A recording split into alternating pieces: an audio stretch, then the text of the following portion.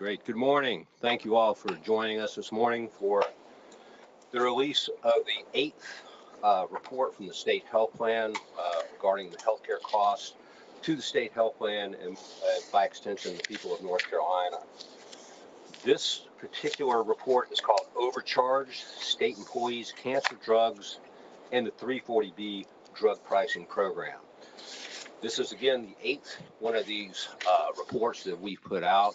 And before I get this press conference started and let you all talk to the researchers, I wanted to provide a reason. Why are we doing this? Why is the state health plan spending time, resources, personnel, hours to explore why healthcare is so expensive in North Carolina? And we all know that it is horribly expensive. In fact, Forbes recently, last fall, ranked North Carolina #1 in the country for healthcare costs, #3 worst state in the country for overall healthcare results, including the cost of care, availability of care, and outcomes. That obviously extends to the state health plan. We've had quite a few conversations over the years, most recently around GLP-1 drugs. The fact that the state health plan is on a fiscally insolvent pathway. We cannot afford to spend this kind of money anymore in order to maintain this benefit for those that teach, protect, and serve. As I always like to say before we talk about this is not about the hardworking people, the people that save lives every day. This is about the administration. These are about the people who have forgotten.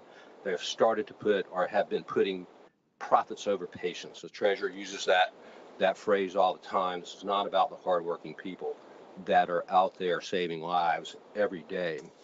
I mentioned earlier, we've been in the news quite a bit talking about GLP-1 drugs and the unsustainable costs of the state health plan that adds on top of all these other costs that essentially has us looking at insolvency within the next couple of years. But I would like to say that as much as we've battled externally with the pharmaceutical industry, they too think the 340B plan needs much work, and there needs to be a lot more accountability on how 340B hospitals operate. Today we have Julie Havlack. Of course, we have State Treasurer Falwell here, who is the leader of this whole project. Julie Havlack, who is with the state health plan. Saeed Nikpe, who is an associate professor at the University of Minnesota Division of Health Policy and Management. Christopher Whaley, who's an economist and associate professor in the Department of Health Services, Policy and Practice at Brown University School of Public Health. They are all here to give you a presentation. We will have a Q&A at the last 10 minutes or so of the 10 to 15 minutes of the press conference. I think there's a note on the GoToWebinar that says, please raise your hand should you have a question. Julie Havlack will MC we'll go through the whole study with you all, but we wanted to give Treasurer Falwell an opportunity to say a few words. Thank you. Thank you, Frank. I'm State Treasurer Dale Falwell. Thank you all for joining us both virtually and online. As I've said many times over the last few years, when it comes to healthcare costs and rising prescription drug costs, this is like an onion. The more we peel, the more we cry. Unfortunately, the people who are crying are those that teach, protect, and otherwise serve, and taxpayers like them. I was with many other state treasurers last week where we had a hours-long discussion about what a fiduciary is. Fiduciaries, the word fiduciary goes all the way back to Roman times. It means never putting yourself in front of the people that you're here to serve. This is just the latest report of us trying to put sunshine on the serious situation that's facing us at the state health plan. Just as we have a fiduciary here at the Treasurer's Office responsibility, so do the funders of the state health plan, which is the North Carolina General Assembly. They have the same fiduciary responsibility that we do to make sure that our plan is properly funded. I'll turn it over to the researchers in a moment, but just to refresh your memory, when we first started on this issue many years ago, we talked about the sources of waste in healthcare. The fact is that the North Carolina hospitals and the pharmaceutical industry in this state, in almost a snap of a finger, could resolve the solvency issues of the state health plan. Number one, on health care, they could start abiding by President Trump and President Biden's executive orders and showing people what things cost. Number two, the hospital executives could decide to stop breaking people's kneecaps for not paying their bill and protect them as consumers. Number three, they could start matching the charity care with the billions of dollars of local and state tax benefit that they receive.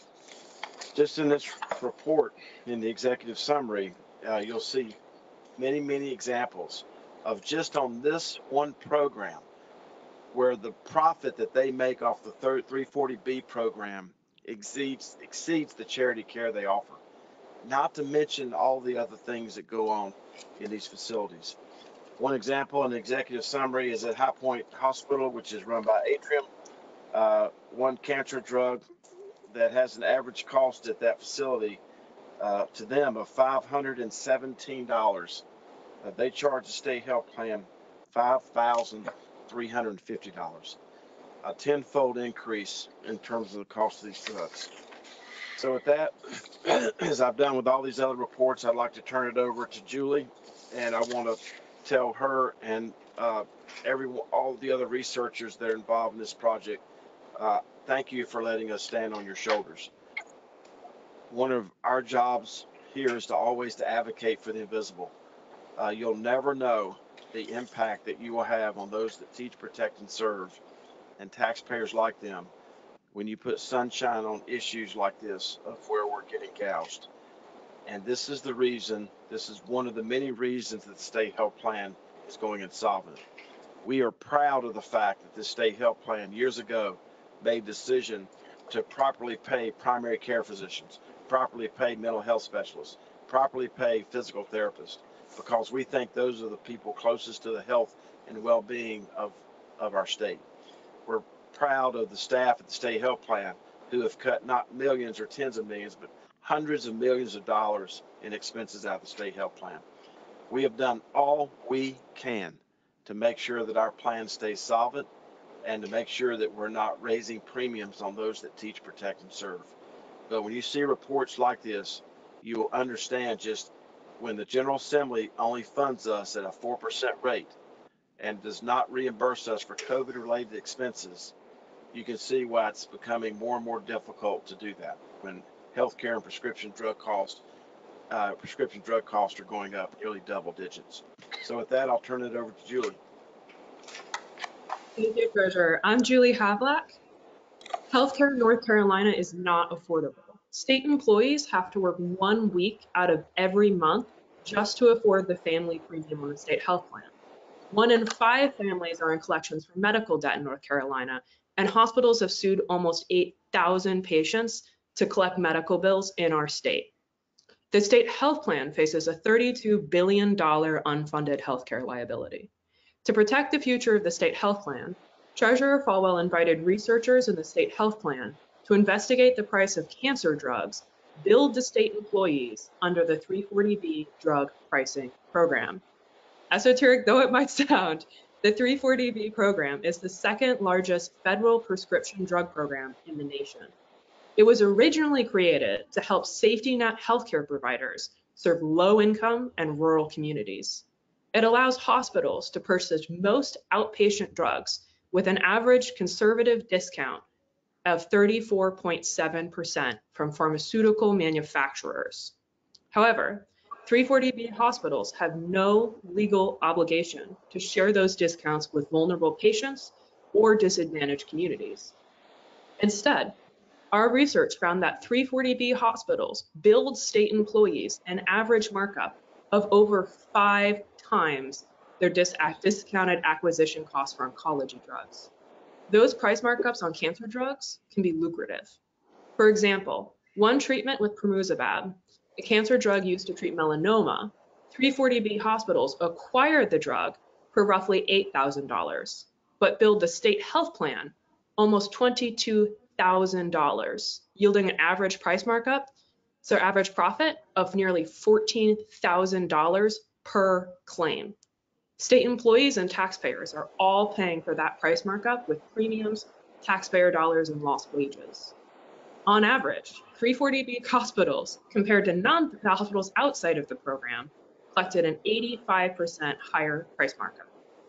For Atrium Health, which sued thousands of patients and put liens on the homes of cancer survivors, those 340B discounts alone were worth nearly $693 million from 2018 to 2020. That does not even include the price markups charged to patients.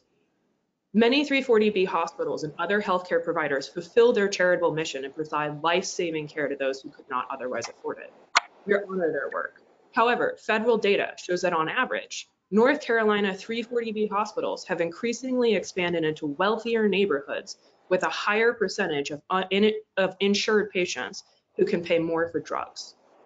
Furthermore, the vast majority of those 340B hospitals did not provide enough charity care to equal the estimated value of their tax exemptions. For patients, especially cancer patients, the bills for prescription drugs can be crushing.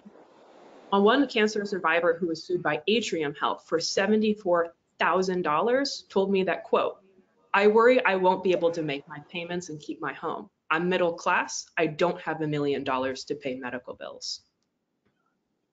Treasurer Falwell is calling for greater transparency and accountability for hospitals' charitable mission.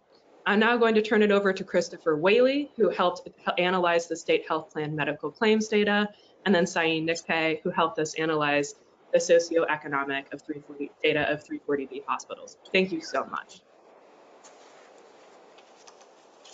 Thank you, Julie. And just to expand on what Treasurer Falwell mentioned, the state of North Carolina health plan has a fiduciary obligation both to the individuals who work for the state and their families who receive health insurance as a benefit, as well as taxpayers. Many purchasers do not take those fiduciary obligations to their full extent and do not engage in ensuring that plan dollars are used efficiently. And so I commend the state of North Carolina, both the health plan and the treasurer's office, for actually investigating what's going on in its plan and using claims data to understand prices paid by the state, in many cases negotiated on behalf of the state, and then having the difficult conversations of assessing whether or not those prices align with the value that the state health plan is getting. That's a challenging conversation that many states aren't willing to engage in. And so again, I commend the state of North Carolina for having those conversations and actually going deep into their own data. Secondly, what this report really reveals is just the tremendous price margins that hospitals that are eligible for the 340B program are able to charge. In addition to having much higher prices, what this report, along with several other studies, reveals is that savings from the 340B program are not passed back to patients, and in many cases, patients with cancer end up paying exorbitant bills that hospitals are able to acquire treatments for at a much lower discount. And so the original intent of the 340B program was to ensure that hospitals are able to provide medical care and provide drugs to vulnerable patient populations. But what this report reveals is that clearly the 340B program has gone astray from its original intent. And so I want to turn it over to Dr. Nikpay, but again, I commend the state for actually conducting this type of analysis, as well as the several other reports on this topic that the state has conducted. Thank you, Dr. Whaley. And I would like to echo Dr. Whaley by saying this is excellent work that has been done. I really commend the state for wading into this issue. It is not a very transparent program. Transparency is desperately needed in the 340B space to understand how patients are benefiting from the billions of dollars of 340B profits that are being generated through the sale of drugs to patients. So what I would like to say is, also echoing Dr. Whaley, we see from this report and also from published literature nationally using hospitals, not just from North Carolina, that this program is quite a windfall for hospitals. And it also, has very little requirements that hospitals actually put those resources back into helping the patients that it was originally designed to help. So in the case of contract pharmacy, which is also looked at in this paper, we see basically that hospitals are very sophisticated at identifying ways to increase profits beyond just the four walls of the hospital. So for lots of cancer drugs, drugs are administered within the hospital and the hospital makes 340B profits. The contract pharmacy piece of this analysis really demonstrates that 340B hospitals have a great reach into communities that sometimes are quite far away from the hospital. And the basic premise of 340B is, in plain language, buy low, sell high. And so anytime a citizen of North Carolina goes to their local CVS, if they've got a contract with a 340B pharmacy, they are contributing to 340B profits, whether they knew it or not. And so again, I commend the state. I think this is part of a really much needed push for transparency in this program. And I am looking forward to seeing how people in the stakeholders in North Carolina react to this really wonderful report.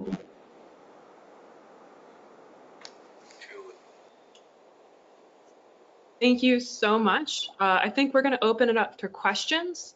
Chris, if you want to ask about the medical claims data that we analyzed, Christopher Whaley is the person you're going to want to direct your questions to. Please use the chat. You can hit the raise hand button on GoToWebinar, or you can type your question in the chat and we'll share it with the panelists. Christopher has a hard stop at 11, so I would advise directing your questions to him first. And thank you so much. Julie, Treasurer Falwell, my first question is, could someone put a little more color on the part of the report that talks about these pharmacies being more located in hyper affluent wealth areas, please? Saeed? That's gonna be I would be happy to answer that. So the way that you make profits from this program is from, dispensing drugs to patients, not patients who are safety net reliant, who can't pay, who maybe don't have insurance. That's not how you make money from from the program. The way you make money from the program is by finding people who are wealthier, who are insured, who can pay that full copay, and also who have an insurer behind them that's gonna deliver and is gonna have a high reimbursement rate for that drug.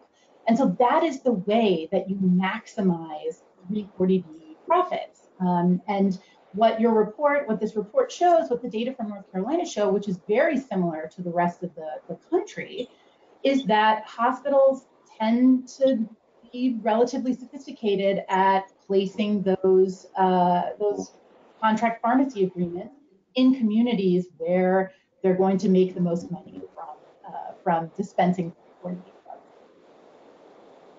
Thank you so much. And I want to also acknowledge Artis Watkins, who is the Executive Director of the State Employees Association of North Carolina, who has been partnering with us and with me for the last 8 years to try to get more sunshine on all these issues related to healthcare costs and is related to pharmaceutical costs. So Artis, thank you and your executive team and your organization for standing behind us. With that, I'm sure we have some questions in person, and then we'll go to the questions online. Can you talk about specifically Triangle hospitals? I assume all three of our Triangle hospitals, major hospital systems, are part of this program. And also, are we seeing similar markups across the board with all hospital systems, or are certain more egregious than others? Julie, could you address that, or one of the other researchers? Or either one of you, three of you. Sure. Let me quickly just direct you to where to find that information on the report, and then I'm going to toss it over to Chris Whaley. So if you look, Christopher could answer if he thinks this is a national problem also. Great. If you look at page 15 on the report, you're going to see hospital systems average markup on oncology drugs. That includes Duke, UNC, Atrium, Novant, all of the other major hospital systems. The average price markups, there's a huge range. Some people are getting close to 9 times while others are hovering at less than 2 times. So that is where I would direct you. And then also page 16 breaks down their average price markups, including the 340B acquisition cost of individual hospitals. And I'm going to kick it over to Chris, if there's anything you'd like to add. So to answer the second portion of your question, the unfortunate answer is that the state of North Carolina actually resembles the rest of the country. And in a national study that we published earlier this year, looking at a very similar question, we actually found that the markups nationally are actually quite similar to in the state of North Carolina. And so the 340B, or hospitals eligible for the 340B program, get the benefit of both being able to acquire drugs for a much lower price, as well as being, in many cases, large academic systems that are able to command high negotiated prices when they negotiate prices with insurers, and essentially get margins on both ends of the equation. And can you talk a little bit? Follow up. Go ahead. Oh, sorry. Just no, you're all good. Did you talk with cancer patients and talk a little bit about how they talked about this affecting them? Obviously, this increases costs of the state health plan. I assume those costs are in some way passed along to patients. Any interviews with actual cancer patients would be helpful from any of the researchers, and how this manifests itself is in terms of eventually it results in us not being able to lower premiums, having more difficulty freezing premiums, and may even have to increase premiums.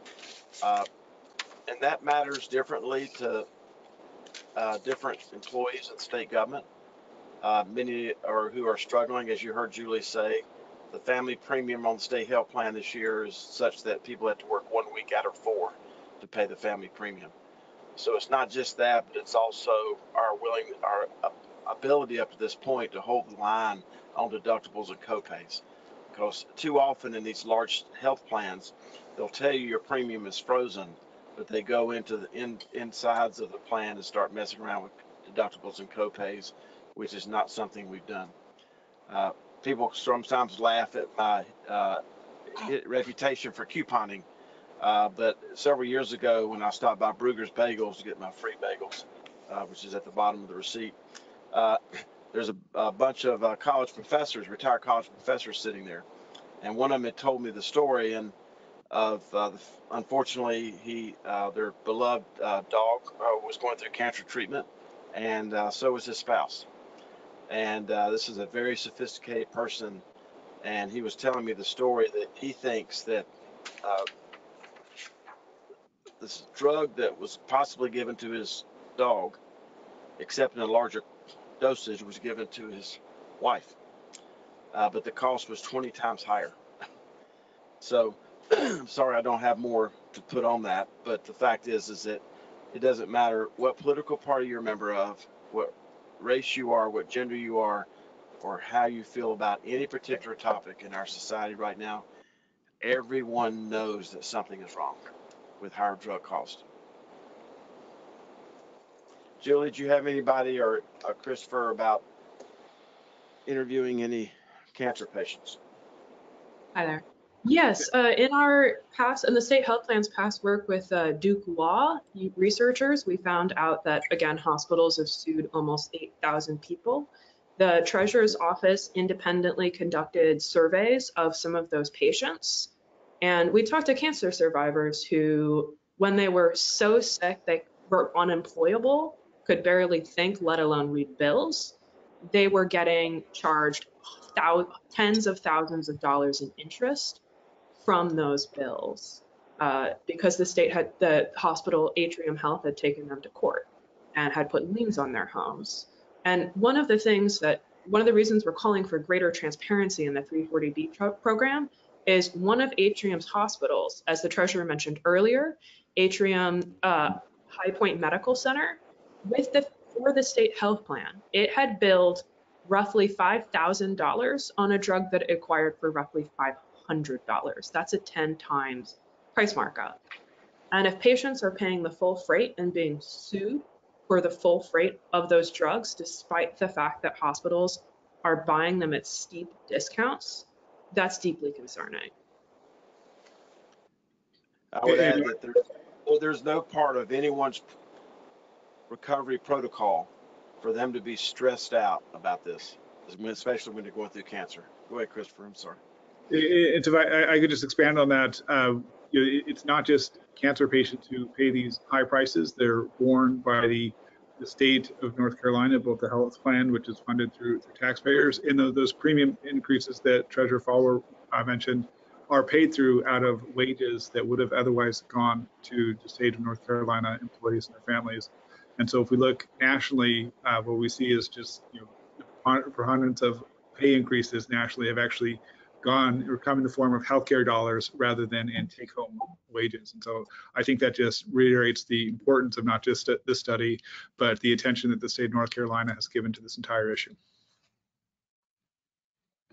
And Christopher, I've said in many previous press conferences that this is one of the largest transfers of wealth in my lifetime, especially from low and fixed income people who have one thing in common.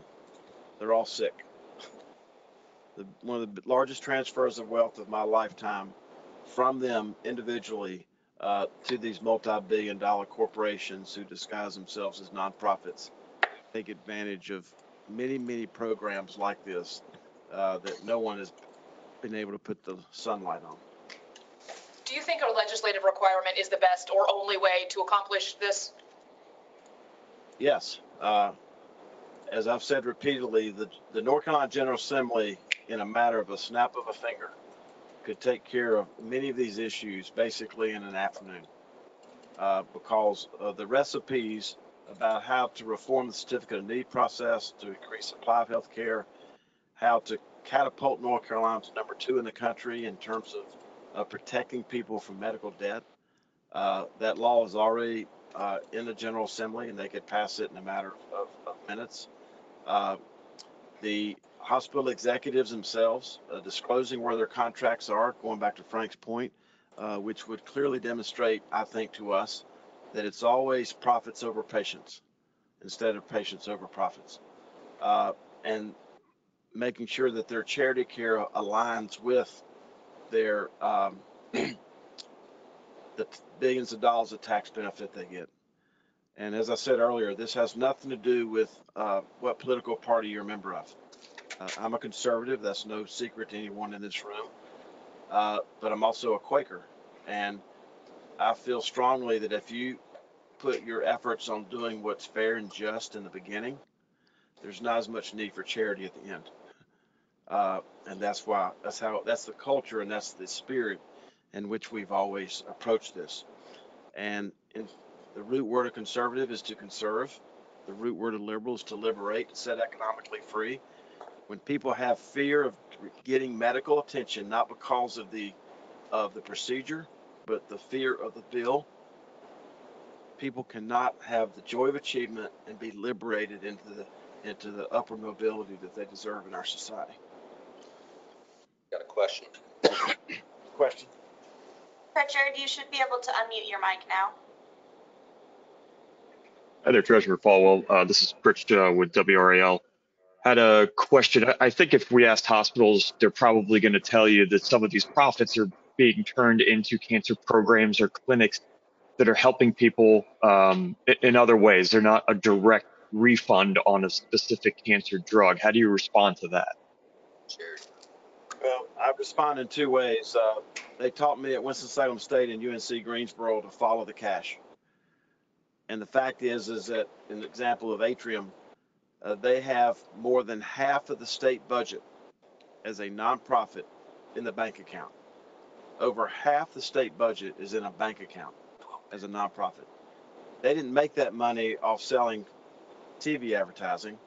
They did not make that money off developing software. They made all of that money on the backs of sick people. The second thing I would say is that never in 7 years has the Hospital Association or any of these other entities had the courage, and that's the word I want to use, the courage to show up at any event to actually have an open conversation where the press or anyone else can ask them any question about any of this. What you will get is statements from spokespeople. But the people that need to take responsibility for this are the multi-million-dollar executives who work at these nonprofits, who refuse to show us their compensation packages, which would clearly demonstrate that they're putting profits over patients. So that's my response to them. But since they've never had the courage to show up other than through a typewriter or through a tweet, we never know how to get to what the real answers are. If I can follow up on that, were any invited to this presser, or were they involved in any way in this study? No. And every opportunity that in 7 years where we've tried to actually have a dialogue with them about how to adhere to both the current and the previous president's executive orders, no interest. Any of the other studies that we've done over the last several years about the billions of dollars they made during COVID, it's always through a statement. The profits by suing patients, everything's always through a statement. I've said repeatedly, and the people in this room know this, anytime, any place, anywhere, our door, our mind, and our heart are open in meeting with these individuals to get to the right solution. And I said to a member of the United States Senate 2 weeks ago about this particular topic and other topics, any public official who is unwilling to talk to anyone about any of the serious problems that are facing our society right now and refuses to do so should resign. That's where we are, and that's how serious this is. Follow up? Just one more, I guess, where would you want to see that money go to directly? Those discounts. The discount should be passed on to the patients. The discount should be used for the intended purpose of the 340B program, which is to match the charity care that they're supposed to be offering with the billions of dollars of tax benefit that they receive for being a nonprofit.